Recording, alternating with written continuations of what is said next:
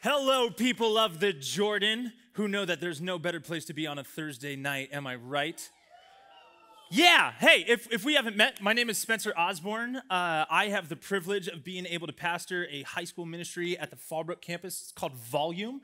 Hi. That's what I get to do, and that's something that I love to be able to do, but I also love getting to come and spend time with you guys on Thursdays, and so when Damien gave me that invite, I didn't even look at my calendar. I was like, yep, I'll be there. I'll make it happen. And just being able to sit with him and with his team and talk about this series that you guys have been in, Vintage Jesus, which is so much more than just like really cool graphics, but just like the idea behind it and the message behind it, this vintage Jesus of turning our focus from the hands of Jesus to what can you do for me, what do you have for me, to the face of Jesus, to the person of Jesus, to the relationship that we are invited into with Christ.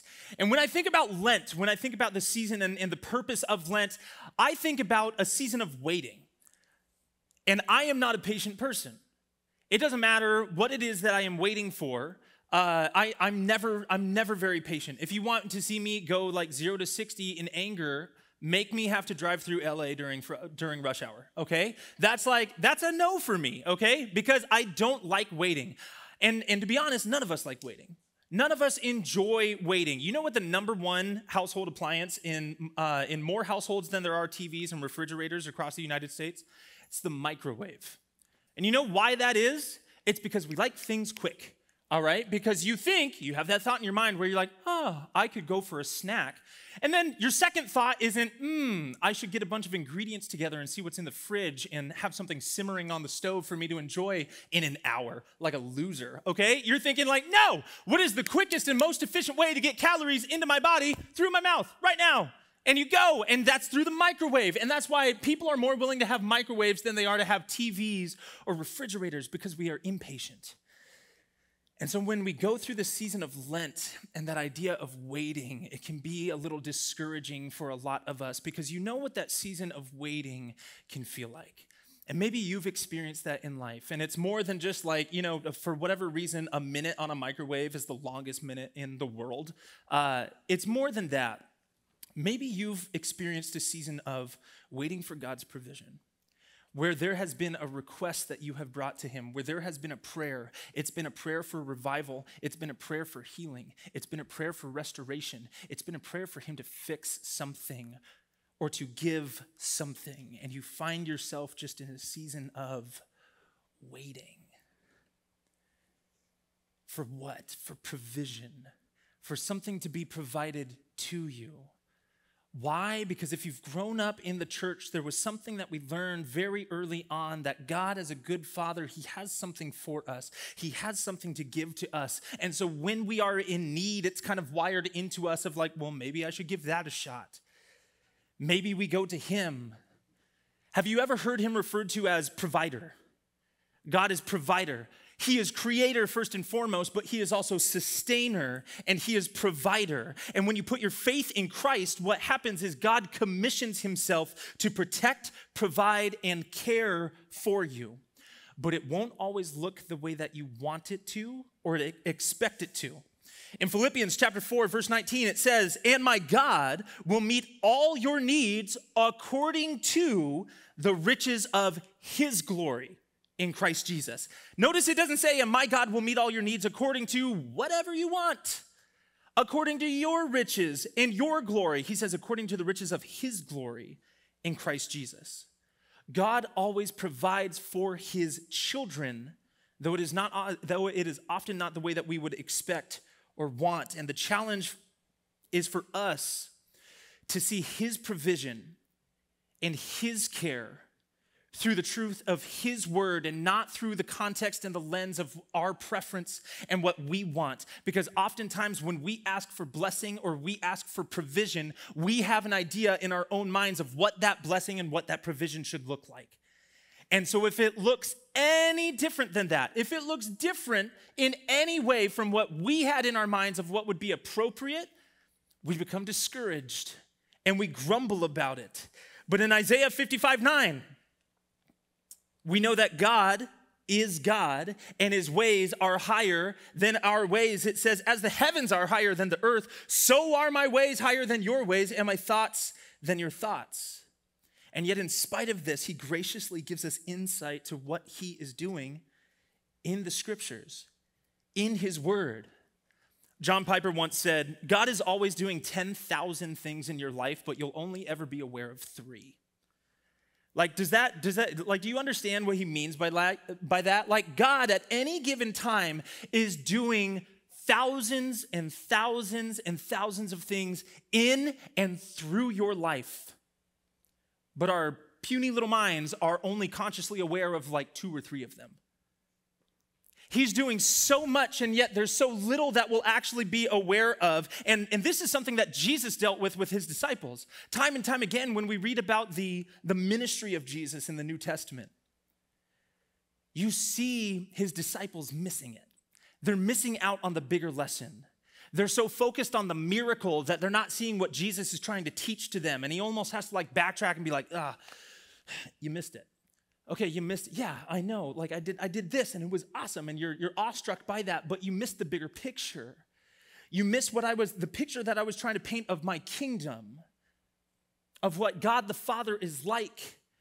You're missing out on me. And again, this is coming back to the idea if in this series of Vintage Jesus, it's turning our focus and our attention away from the work of his hands to his face, to who he is.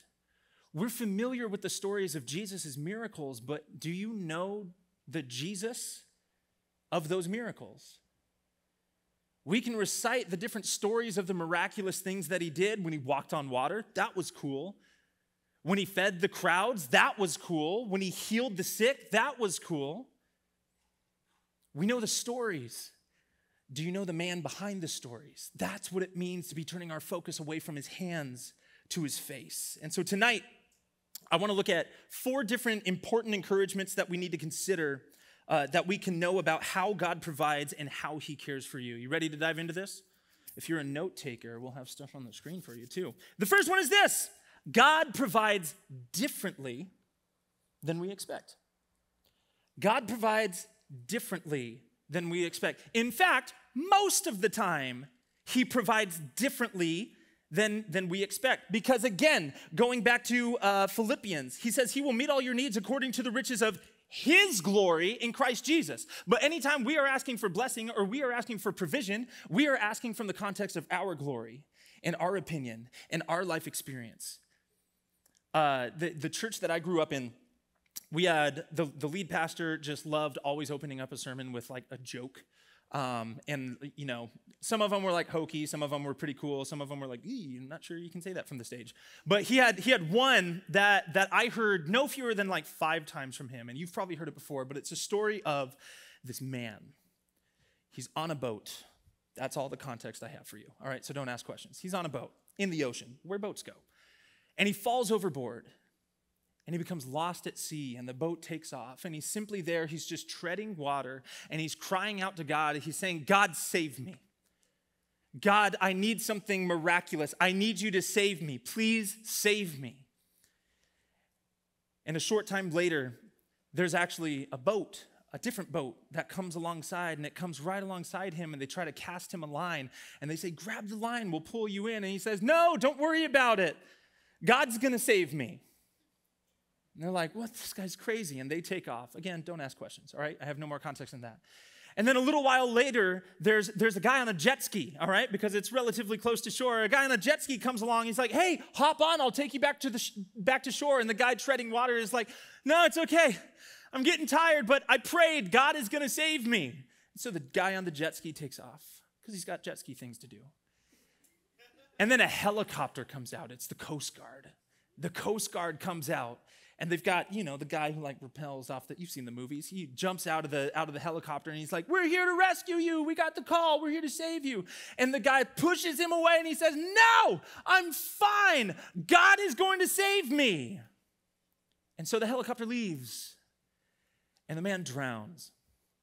The end. No, I'm kidding. That's not the end. And he drowns and he's up in heaven. And God is there, and he greets him at the gates, because this is theologically sound, obviously. And God meets him at the gates. And the guy is peeved. He's like pretty discouraged by this. He's like, "God, I prayed for you to save me.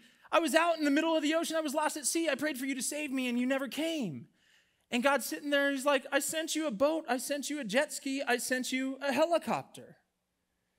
And the point of that, exactly, that's the exact reaction that any congregation would usually get when he would tell that joke. But what it does is, it's not so much for the humor side of it, but it's to give us kind of a silly representation of how we pray. When we pray for God's provision, we've already decided what that provision should look like. When we pray for God's blessing in our life, we've decided what that blessing should look like. And so when provision comes along, according to God's will and according to his riches, we don't recognize it as provision, because it's not what we wanted. It's not what we expected. He provides differently than we expect. Have you ever asked, the fruits of the Spirit?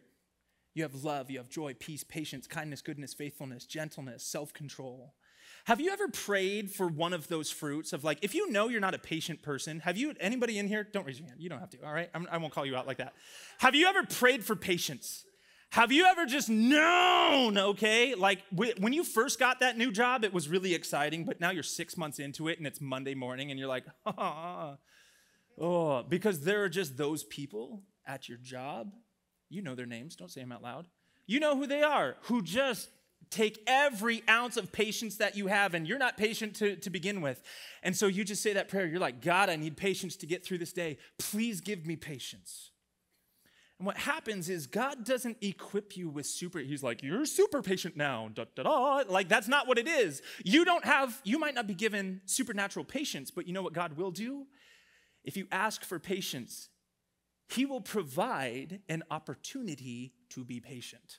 So you show up to that job, and guess who's there? Yep. Weird time to chime in, but thank you, all right? And so you show up, and what do you have? You have an opportunity to be patient. If you ask God, "Man, I want to be living with more grace. I want to be more forgiving of people," he doesn't simply give you supernatural forgiveness or a supernatural gift of forgiveness. What he does is he reveals all the opportunities in your life that you have to be forgiving, to offer forgiveness.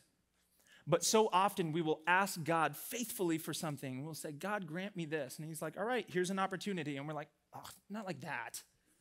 No, that's not what I meant. That's not what I had in my head. That's not what I pictured when I was asking for this thing." He provides differently than we might expect.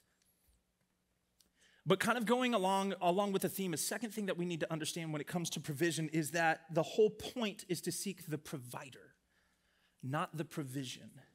Again, going from the hands of Jesus to the face of Jesus. Don't focus simply on the provision. Focus on the provider. What does this look like? I love this. It says, "Many say that they have a love for God, but their love is only affection for God as the giver of good gifts and pleasant circumstances." This type of love is really a love of self, because God is not the supreme object of the appreciation. It is merely a love for God as a provider. It is not a biblical love. If you love God because of the gifts that he gives, if you love God because of his provision, if you love provision more than you love the provider, you love Santa Claus. You don't love God. It's about the provider. It's not about the provision. It's not about the gifts. It's not about the blessing. Why? Because our greatest need is for more of God. And this is something that he gladly gives us. Oftentimes we think, "God, I need more of this. If I could have more money, I would be satisfied. If I could have more security, I could be satisfied. If I could have more status, I would be satisfied. If I could have more approval, I would be satisfied. If I could have more followers on Instagram or people following subscribing to my YouTube page, if I could have more of that, I would finally be satisfied. And we pray for that. But why would God want to bless the efforts that we are making to find satisfaction in anything outside of Him? Why would God want us to be seeking satisfaction in things of this world when we are clearly not created for this world? We're created for Him. God is creator. God is provider. But He provides for our greatest need, and your greatest need, despite what you may think, will always be for more of Him. Not more things, not more stuff, not more security, not more status, not more approval, not more money, more of Him. Our greatest need is for more of God, and it is something that He gladly gives us. God always provides more of Himself. That's how He gives. That's how He provides. This week I was thinking about, I was looking at, you know how sometimes you can open up your phone and it'll show you like memories from years ago or like old pictures and stuff like that. My phone is just like it's all my two boys. I have a 3-year-old and then a 1.5-year-old at home. And there was a picture, it was one of the first pictures that I ever took of my first son, Ryland. And he was, he's the boy who made me a father. And I just remember so clearly, so vividly that night. It wasn't even daytime. It was nighttime. I had no idea what time it was because we had been there so long. But we were in the hospital room, and my wife, because she's a warrior, delivered this child into the world. And the doctors are there and the nurses are there, and they as soon as he's delivered, they take him and they kind of do the different wellness checks to make sure he's breathing right and everything. They hold him up by the ankles and smack him in the butt, to make sure. No, they don't do that anymore. Can you believe that used to be a real thing that they used to do though? That was a real thing. Back in the day, you would deliver a baby and they would want to make sure that, you got to get the baby to cry to make sure that the lungs are functioning and there's nothing blocking the airways. And so, the old-timey, I always picture it in black and white, the old-timey doctor holding out, he's like, nah, it's a baby, see, smack, and then it starts crying.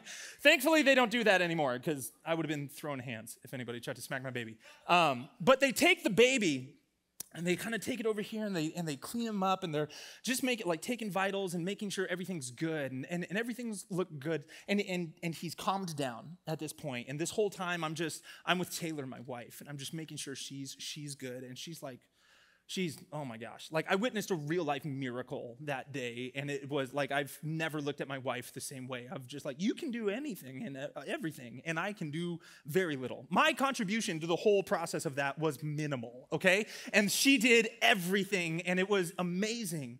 And they bring Ryland back, and they give him to her, and they're just laying there, and she feeds him, and then she needs to get some rest, and the nurses come back. And they're checking on Ryland again. And at this point, it's maybe been 2 hours or something, and I haven't even held him yet. And the nurse, right before she leaves, she just says, do you want to hold your son? And I was like, oh, yeah. And so she comes over and she hands me this bundle, and he's asleep. And then she's just I'll leave you guys alone, alone for a little while so mom can sleep. And she leaves and she turns the light off and she closes the door behind her of this hospital room, this delivery room that we're in. And I look down at this face and I remember just sinking because I was overwhelmed in that moment with a love for this child that I couldn't understand, that I couldn't comprehend. I had so much, in that moment, I was I will take on the forces of evil across this entire world for you, and I just met you. And I had this love that I couldn't comprehend, that I couldn't understand, and I held him close and I wept. I sat on the floor of this delivery room and I just wept. holding my son for the very first time because of this love that was overwhelming and pouring out of me. And it was a love for this baby, not because of anything that he could do for me, not because of any intrinsic value that he was adding to my life. Like, he didn't come out and he's like, time to get a job so I can pay rent. Like, there was no value. There was nothing that he could offer me. There were no accolades.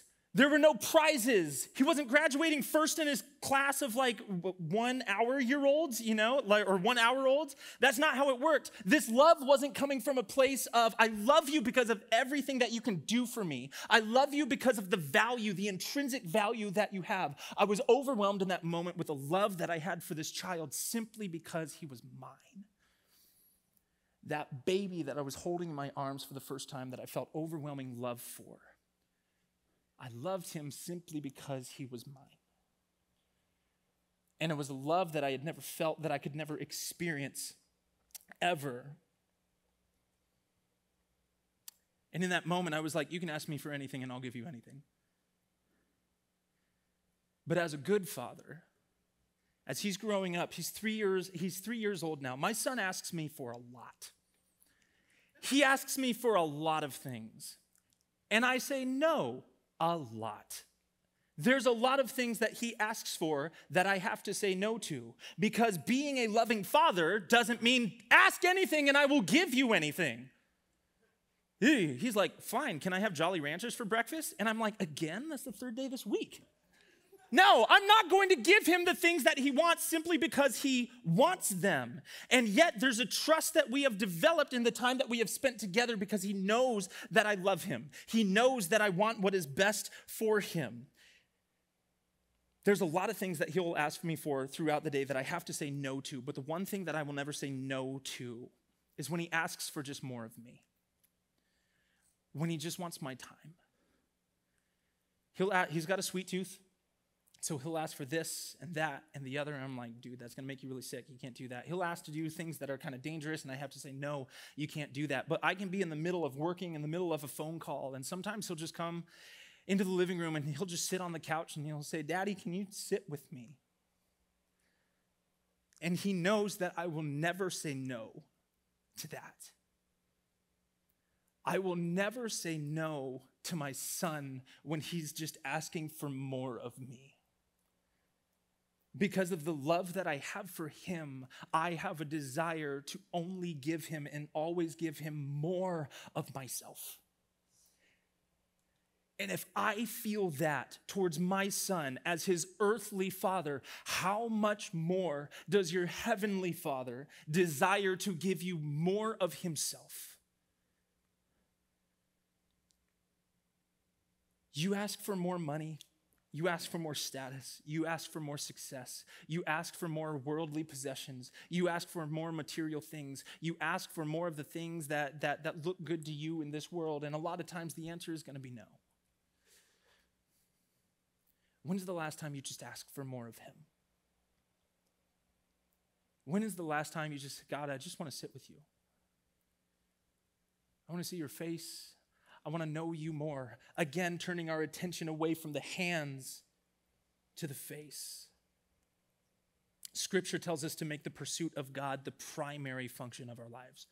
And this is unequivocal, and you can't argue this. The primary function of your life is the pursuit of God. In Matthew chapter 6, verse 33, it says, but seek first and foremost, before anything else, seek first his kingdom and his righteousness, and all these things will be given to you as well. Seek first his kingdom and his righteousness, and all these things will be given to you as well.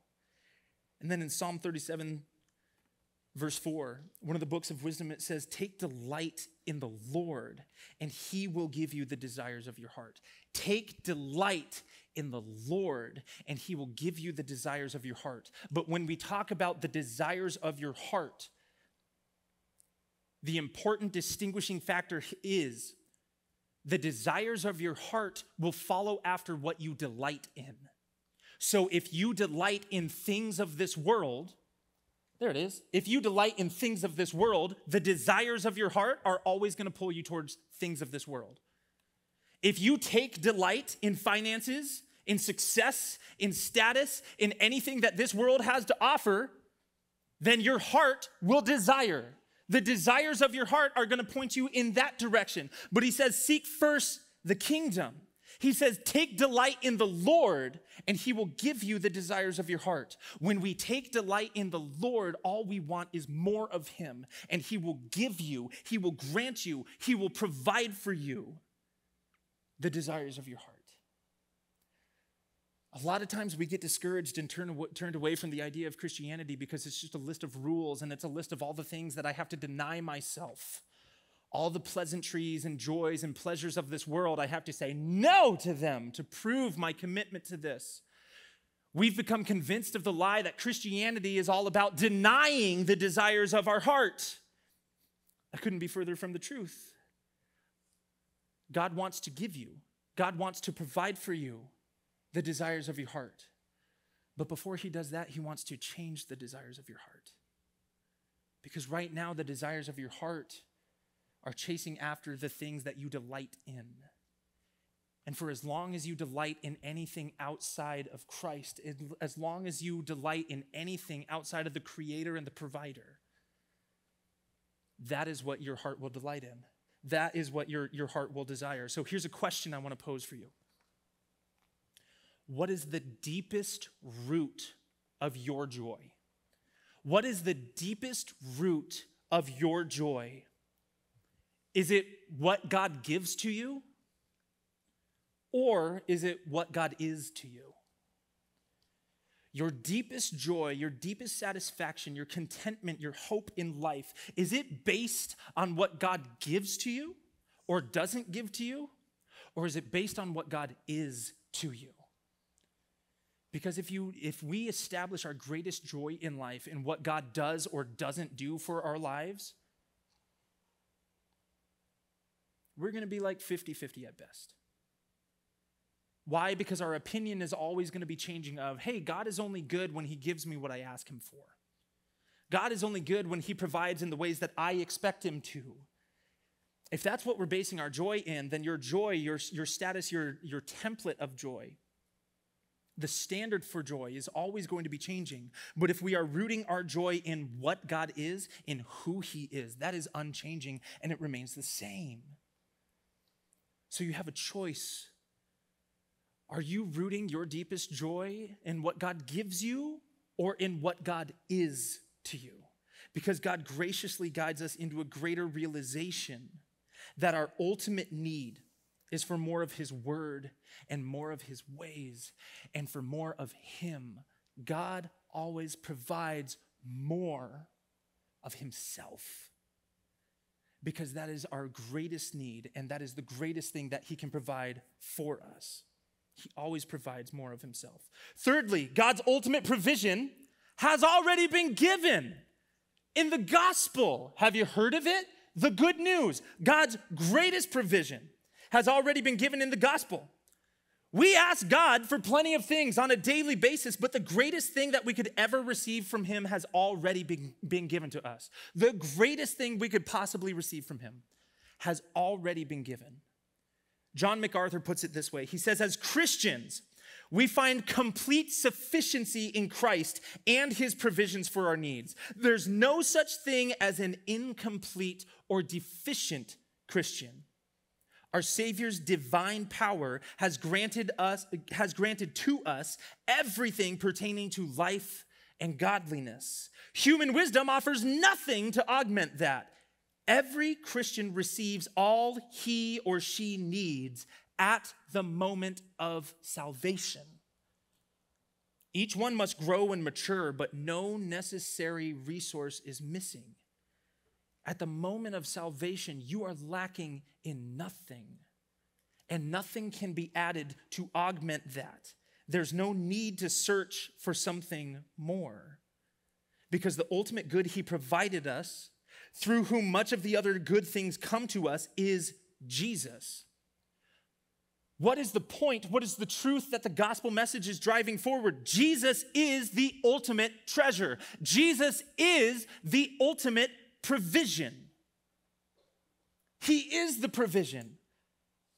God always wants to provide more of himself. And so Jesus, what he said is he said, I am the way, I am the truth, I am the life. No one comes to the Father except through me. If you want more of the Father, it comes through Jesus. Because through his entire ministry and the gospel message, the gospel that is presented to you, the offer of salvation that is offered to you is not asking the question as to whether or not you want to spend eternity in heaven or eternity in hell. The question that is asked over and over and over again throughout the history of the Old Testament and Jesus' ministry in the gospels of the New Testament is, do you want God? Not, hey, do you want to go to heaven? It's, do you want God? Do you want more of him?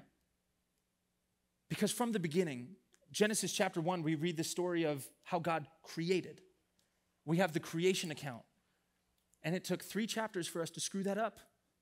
You have Adam and Eve in the garden, and they eat of the one tree that they were instructed not to eat from. And we're like, God, why'd you put that tree in the garden in the first place then? Could have saved us all a lot of trouble. The reason is because God wanted them to experience love and relationship with him, but you cannot have love without the choice and the option to reject.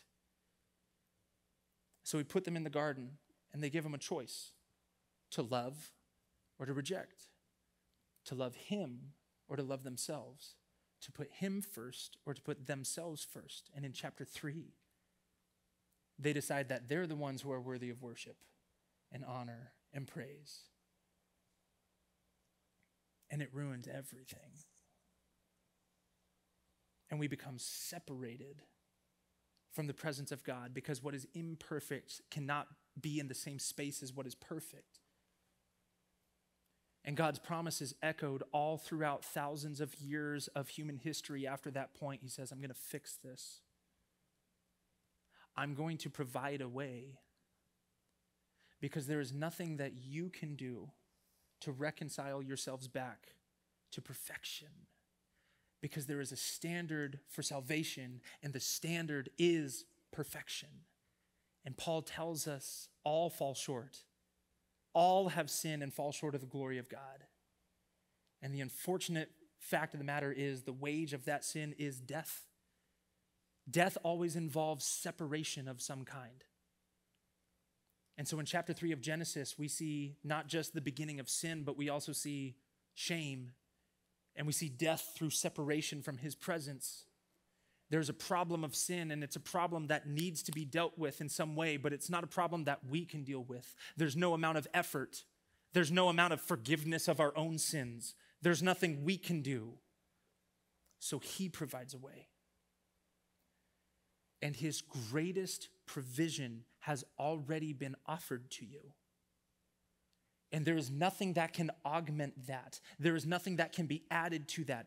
God's greatest provision through his son Jesus was the gift and the provision of salvation that would forever fix the issue of sin so that death would no longer have the final say in your life. The ultimate good he provided us, through whom much of the other good things come to us, is Jesus.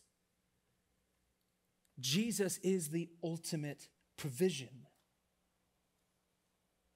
So the next time you're taking a moment to pray and say, God, I need more money, he's like, nah, you need Jesus. Before we start to address the things that you want, we need to address the things that you need. And your greatest need will never be more money. Some of you in here are like, have you seen gas prices and rent prices lately? I've seen them. Your greatest need will never be anything of this world. Your greatest need will always be more of him. Not more money, not more things. Solomon understood this well. In Ecclesiastes, he takes the idea of what would life look like without God? What would existence look like without God? And the first 3 chapters of Ecclesiastes, these books of wisdom, he's taking this idea that we've romanticized. We've romanticized the idea of like, God and church, that's a lot of rules. It's a lot of things that I need to deny myself. No thanks. I think I'm going to go and I'm going to live life the way that I want to. I'm going to live as if there is no God because I want nothing to do with him. And so Solomon, in all of his wisdom, said, all right, let's play that scenario out. Let's play the scenario out to its logical end and let's see where it gets us. And he, the man who had everything at that time, all the riches, all the glory, all the fame, all the power, all the authority, all the wisdom, he said, if you try, he's trying to wrap his brain around what that would look like to try and remove God from that equation. He came with this Hebrew word, hevel. It's nothingness. It's vanity. It's meaningless. It's a vapor. It's like you blow a bubble and then you pop it. What are you left with? Hevel. It's meaningless. He plays that out to its logical end. You don't think you need God in your life? Let's see what that actually looks like. All the wisdom that the world has to offer, all the things the world has to offer, everything you could possibly want in this world, you have it all, and what are you left with at the end of your life? Nothing. It's all meaningless. Jesus is your ultimate treasure. And sometimes we have a hard time seeing that because we've become distracted by everything else in this life. We go through this life building up treasures for ourselves in this world. And many of us Christians in the church, we're afraid of death. Why? Because every day in this world is a day closer to death. Which means it's every day is one day closer to losing the treasures that we've been storing up in this life. The treasures that have given us some sense of security, some sense of hope, some sense of truth, something to hold on to. But maybe the issue you're running into is you're having a hard time seeing the need that you have of God's greatest provision, of more of him through his son Jesus. Because until Jesus is all that you have, you won't truly recognize that he is all that you need. God wants to provide for your greatest need first and foremost. And your greatest need will always, despite your circumstances, despite whatever you might think, despite what your experience has been, your greatest need will always be more of him. And as a gracious and good and forgiving and loving Heavenly Father, all he wants to give you is more of himself. And that's an incredible thing to realize. And as the band comes up, I want to leave you with a final thought.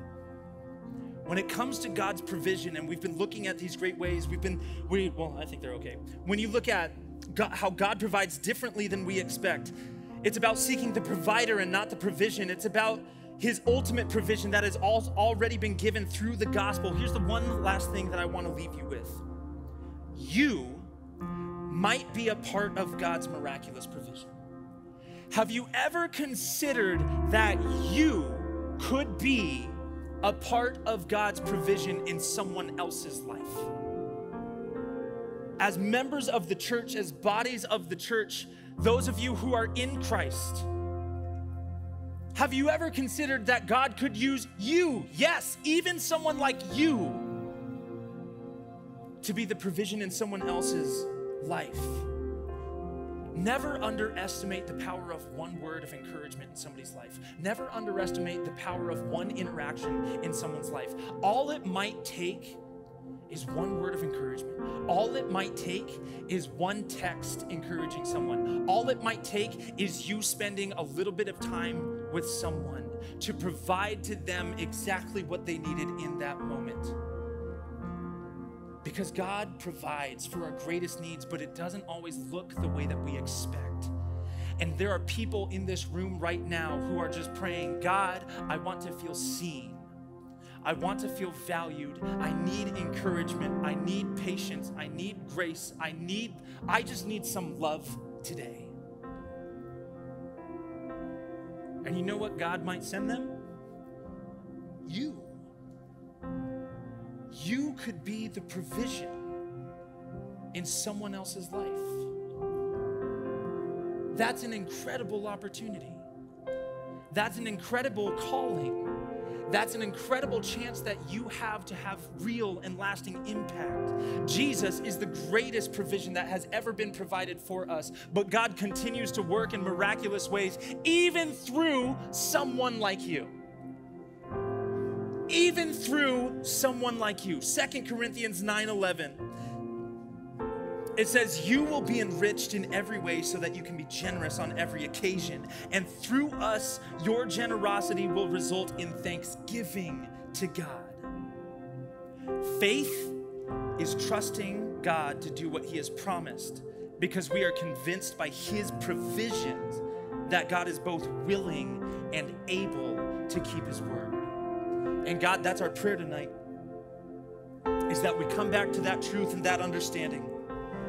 That real faith is marked by trusting you to do what you have promised, because we are convinced by your provision that you are both willing and able to keep your word.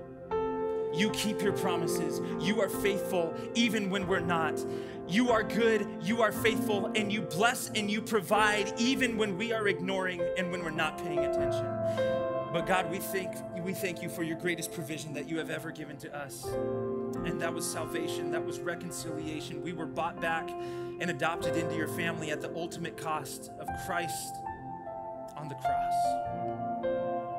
We thank you for that, and we want to continue living with the perspective of the provision that we have already been provided. It's in your name we pray tonight. Amen.